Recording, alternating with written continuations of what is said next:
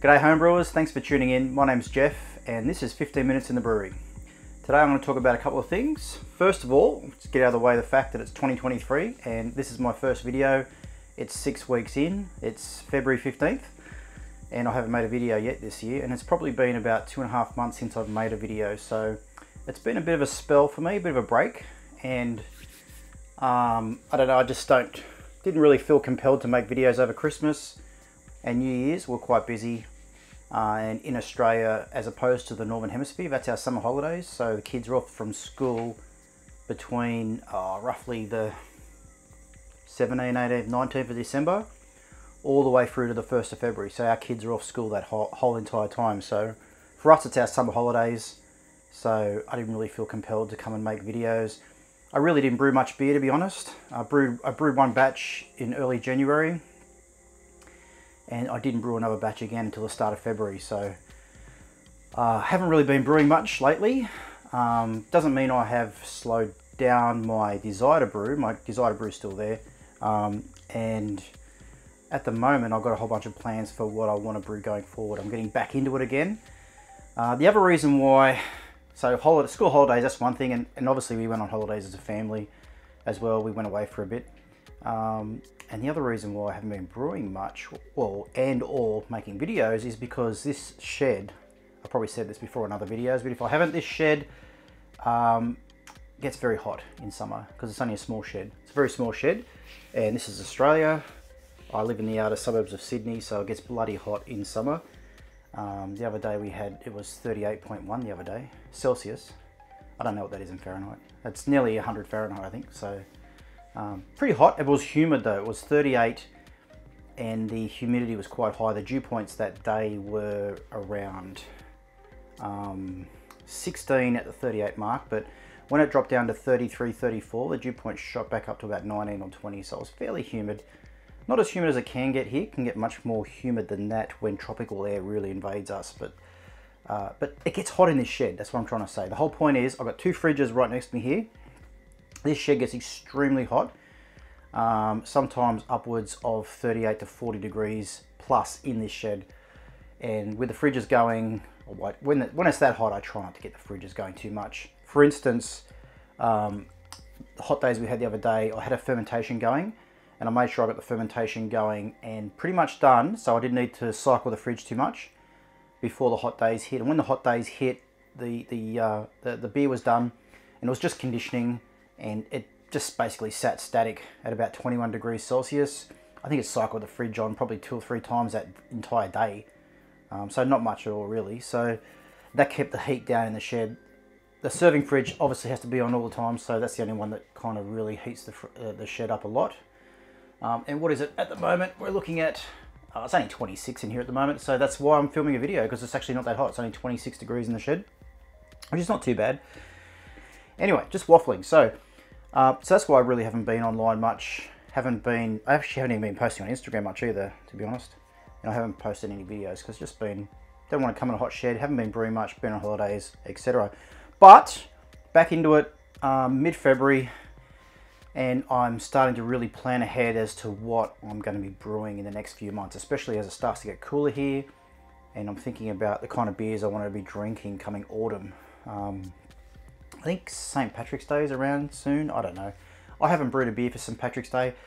To be honest, I don't really care. I'll buy something. I'd rather go and buy a Guinness or buy some Kilkenny or something than brew my own, to be honest, because, you know, you can buy a beer and you have it just for one day.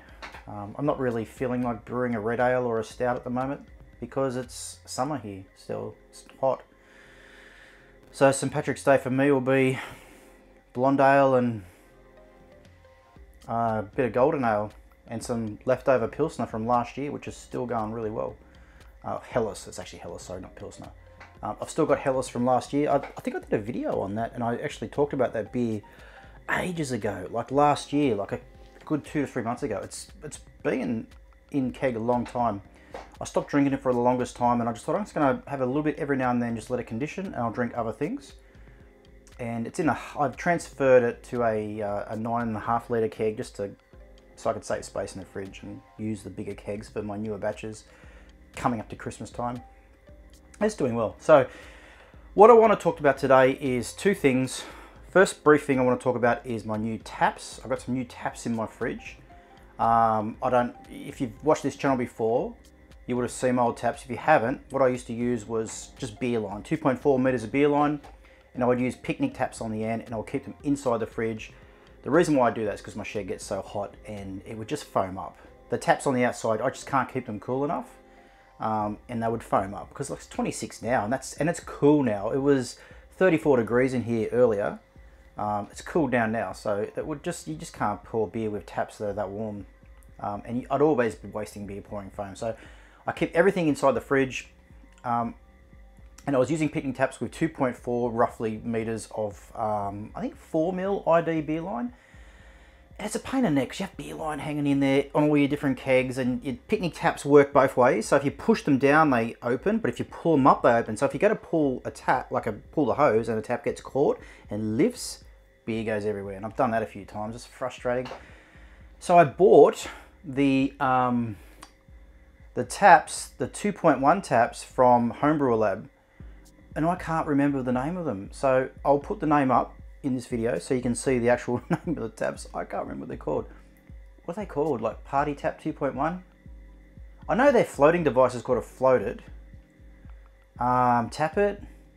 Party It? I don't know. I'll put it up. Anyway, so I bought some new taps.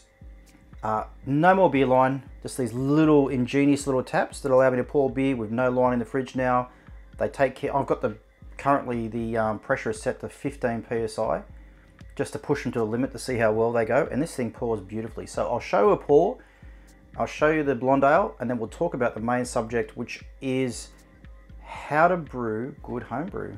And my first and most important tip, I think, for how to master homebrewing, how to brew good beer. All right, so let's get into it. I'll pour and we'll go.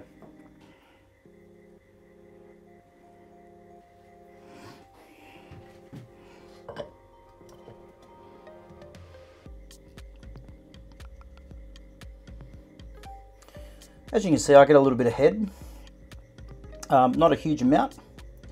Probably could, you can adjust them. He gives you instructions on how to adjust them. I probably could adjust this actually a little bit more. I cut it down a tiny bit.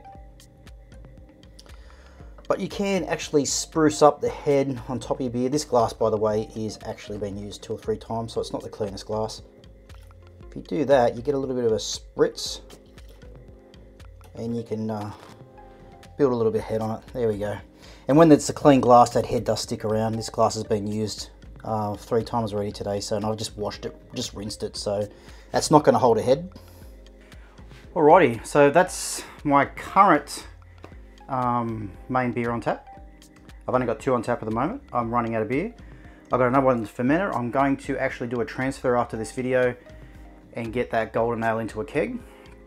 But going back to this beer, this is a blonde ale. It's a nice, it's a golden color. It's a lighter golden color, and it's got a fair chunk of wheat in it to get that kind of that whitiness. There's something about wheat, even in a clear beer, wheat gives it a kind of a lighter yellow. It's like it muddies the yellow a little bit. But that's my blonde ale. It's got wheat, Munich. Sorry, I'll start at the base malt. Pilsner, wheat in equal amounts, I'm pretty sure, and then Munich and Vienna in equal amounts, and then a little bit of dextrin malt. It's an American blonde ale. It is around, it's at the maximum IBUs for a blonde ale. I'm pretty sure it's around 30 for the style, that is. The hops were Chinook, Crystal, and Comet. So not many people use Chinook very much these days. Chinook's typically like a pale ale one, like a Sierra Nevada pale ale. I think Chinook and Cascade. So Chinook's typical, are kind of like American pale ale hop. But I've used Comet and Crystal. It's the first time using Comet. I've used Crystal quite a few times before. I've used Crystal in Kolsch. Came out really nice. I've used Crystal in a pale ale, and that came out very nice as well. So I really enjoy Crystal. I think it's a really nice hop. There's a commercial beer that's brewed in a small pub, a small brewery in Victoria, Australia, that makes a Kolsch using just crystal, and it is a really nice beer. It's not a proper Kolsch. Obviously it's not a German Kolsch if they're putting American sea hops in it, but you know what I'm saying. So it's a lovely beer. It's got a soft water profile, and it was fermented with British Ale 5. This ferment was second generation. It's not hazy. Hasn't come through with any haze. There was a bit of haze initially, but that haze has quickly dropped out, and we've got a kind of a you can see the haze. You can see kind of it's got that bit of a haze thing going on. You can just see it. It's not chill haze. At least I don't think it's chill haze, but anyway, it's got a little bit of that haze thing going on. It's not crystal clear, and I kind of like that. I think that's okay because it helps the kind of it makes me think blonde ale. Anyway, if it was crystal clear and it was that color, I'd be thinking golden ale. But golden ale is a lot hoppier. I've got a golden ale in there now, which has got a lot more hops in it, so it's a lot more bitter, and that's also fermented with British Ale 5. So a golden ale with British Ale 5, and then it'll probably come out fairly clear as well, but not as clear as some of my other golden ales, which I did with USO 5, which are crystal clear. So a nice beer. This is a very nice beer. The combination of Comet, Crystal, and Chinook is just excellent. I love it. Really love it. You don't hear people talking about those hops these days in beers. It has a really interesting fruit profile, but it's not over the top. I tried to brew this as close to style as I could. That it's got a really nice malt backbone with a nice balance of hops. It's not hoppy like a pale ale. It's not hoppy like an IPA. Definitely not like an IPA. But even like a most modern. I think most modern pale ales and Australian kind of hazy pale ales and Pacific ales and stuff, or New Zealand Pilsners, it's not as hoppy as that, nowhere near it. But it's got enough fruitiness that it stands next to the malt, but you can get the malt big time, you can get the hops, and you get the uniqueness of the hops. And I actually think they really pair, the hop aroma and flavour really pairs well with the Vienna and the Munich malt that I've used. So no crystal. I think crystal's probably wrong for this style. I'd put crystal, well not crystal, but it's kind of crystal I guess. I put golden, in my golden ales I use caramel or Caragold. I've been using that, which is a crisp malt. In the pale ales, I don't necessarily use crystal anymore, but I do use it sometimes. I've got some left that I need to use. Probably going to go into some bitters. But kept the crystal out, and just the 7.5 Loverbond Gladfield Munich and the 4.5 Loverbond Gladfield Vienna in combo with the Pilsner malt. The Pilsner malt was a Viamin, I use that because that's all I've got. Not for any special reason. I actually don't have any pale malt at the moment in my brewery. I've got no pale malt. The only base malt I've got, apart from a little bit of wheat, is Viamin Pilsner malt. So that's the reason why I use the Viamin. And yeah, so really nice beer. It's got a nice, it's kind of more subtle. It's on the subtle fruitiness. It's not in your face fruity at all, but I'm actually really enjoying it. And I did a soft water profile with equal parts pretty much chloride, sulfate, calcium, nearly equal parts of all three to be honest. And even a little bit of table salt, a little bit of sodium chloride went in this just to help soften it and to bring out those flavors. A little bit of seasoning, as they say, as chefs would say anyway. So yeah, let's talk about, forget the beer for a second, let's talk about homebrew. So the main thing I wanted to talk about tonight was how to make better homebrew, how to improve your homebrewing and how to homebrew better. Now, I'm not the world's foremost expert in homebrewing. I'm just not, and I don't think anyone on YouTube is. There's a few that could be debatably maybe close to it. I've only been brewing since 2009, since July 2019, sorry, not 2009, I haven't been brewing that long. So 2019, so 20, 21, 22, 23. So I'm coming up to 4 years of homebrewing, and I've brewed a lot of crappy beers in that time. And I've brewed some absolutely sensational beers. And the thing I wanted to talk about tonight, because there's many things you can do to improve your home brewing. There's a lot of different things you can do. But the one thing I want to talk about tonight, how to really improve your homebrew, is consistency and brewing recipes until you master them. Now, I don't think this gets talked about enough in homebrewing circles online. Not to say people don't talk about it, obviously some people do. But what I did when I first started homebrewing was I brew every recipe under the sun. Well, that's what I wanted to do. I had a plethora of beers in my head that I wanted to get out and, gotta brew this, I gotta brew that, I gotta brew some blonde ales, Belgian blondes, I wanna brew American blondes, I wanna brew pale ales and IPAs, I wanna brew a stout, a porter, a brown ale, an amber ale, I wanna brew some English bitters and German lagers and Czech pilsners, and I wanted to brew it all, right? And so you do. So you go from brew to brew to brew to brew.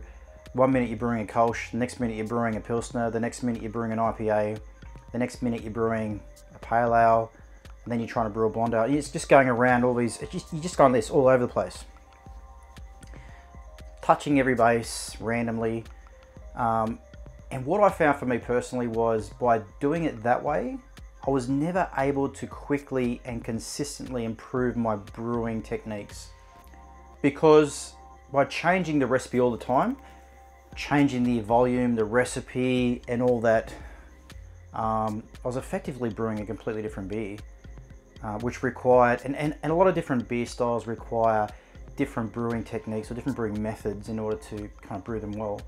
Now there are certain things that you've got to do well over time, like sanitation, right? Don't get me wrong. There's definitely those there's certain things which are like non-negotiable. Sanitation, you've got to do it well.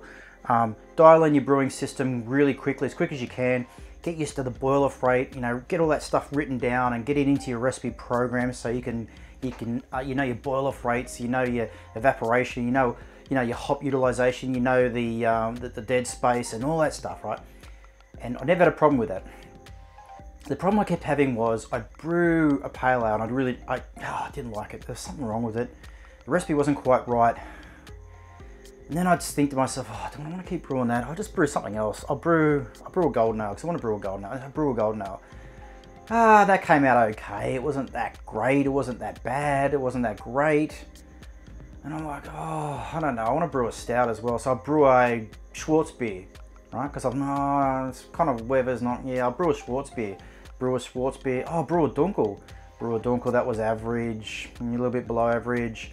It's getting hot now, I've got to brew a lager, so I'll brew a lager.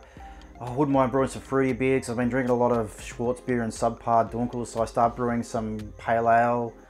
You know what I mean? And you're just going around and around in circles. You're going from one beer to the next, to the next, to the next, to the next. And I know there's a guy on YouTube, he did the whole 100 brews thing, 99 brews thing, whatever it is. I've watched pretty much all these episodes, they're quite good. And you can do that if you want. You can literally brew a different beer every single time if you want. But what I found for myself is my brewing, just my overall brewing and beer quality really started to improve when I just dialed back the excitement for brewing 100 different beers and just decided I'm going to start perfecting a certain number of beers. I want house beers. I want to have a handful of beers that I can just pull a recipe out and go, you know what? I'm going to have that house beer or that one. I'm going to brew that one today. I want to put that one back on tap. And having those beers with recipes which you tweak a little bit but don't hugely change, which the volumes and the ingredients, they don't change a great deal, maybe tweak here and there. What you find is you start to pick up on little mistakes you're making because you're no longer changing huge things every time you brew. You're not entirely changing the grain bill. So if you're keeping a similar grain bill, all of a sudden, you start to pick up the difference in hops.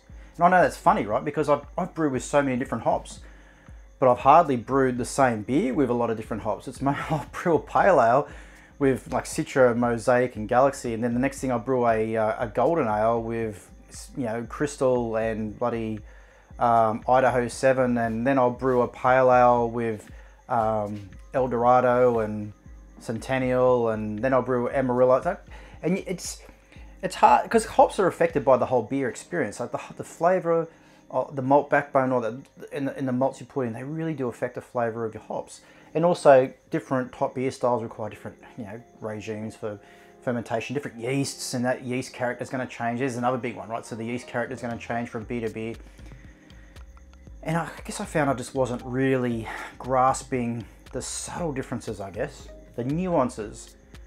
So, well, probably halfway through last year, I decided, no, I'm going to start really nailing some styles. I want to have a handful of styles, probably half a dozen styles, that I can just go back and forwards on tap. And then in between those, I can brew some different stuff. So if I've got to get a lager, nice Helles, I wouldn't mind a Pilsner and a Helles. I wouldn't mind like a darker beer, and I'd love dark lagers, so like a Schwartz beer. I love big IPAs, but I love red ones, so if like a red rye IPA, I want to do that. A blonde ale, I want to nail a blonde ale, which I'm currently in the process of doing. Golden ales, that golden ale over there is my 4th iteration with a very, very, almost identical recipe, just changing hops here and there. So golden ale, blonde ale, pale ale, IPA, a Schwartz beer. I'm probably going to brew a porter / stout and a couple of lagers.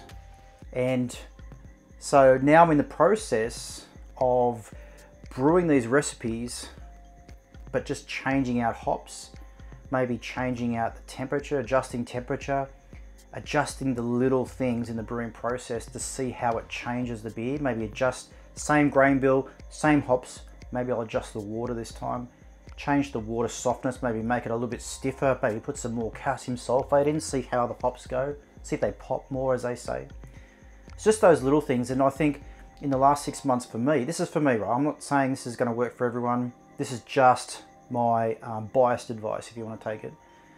For me, in the last 6 months, I feel like I've really started to grasp a lot of the finer nuances as I've just repeated styles.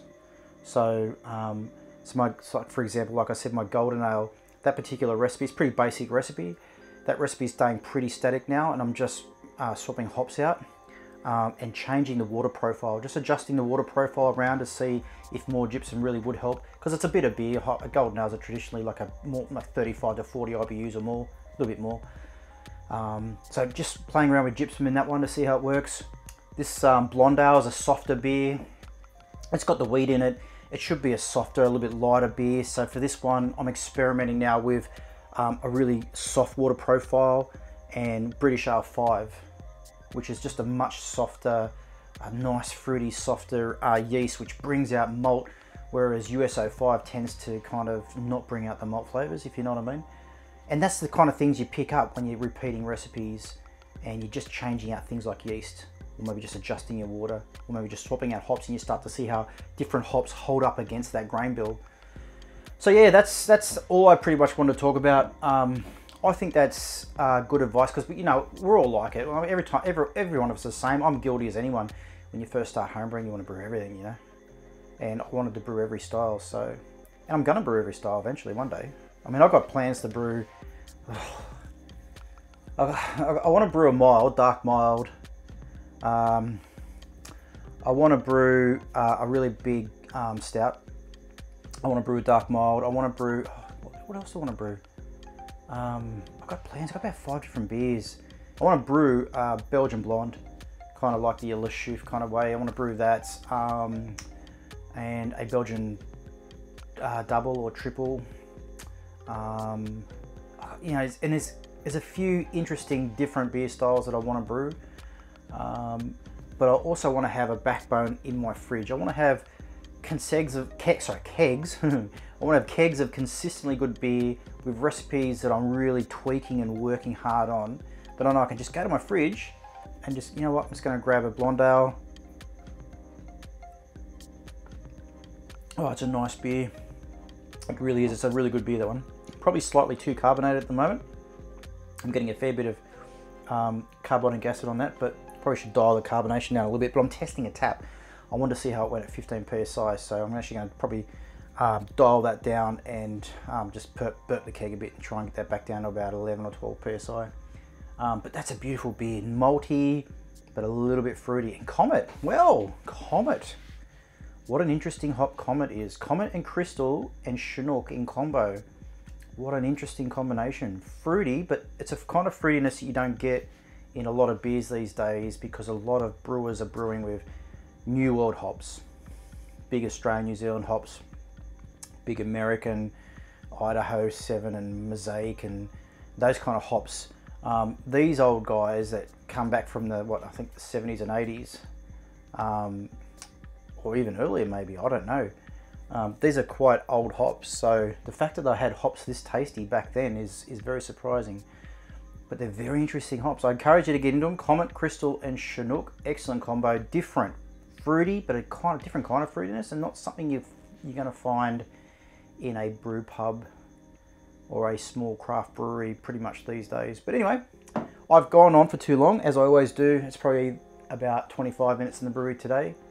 So if you've held through to the end of my my monologuing, then you deserve an award. Thank you for watching. Hope I've inspired you guys to do that, and girls, all you brewers out there to do that. Thanks for watching again.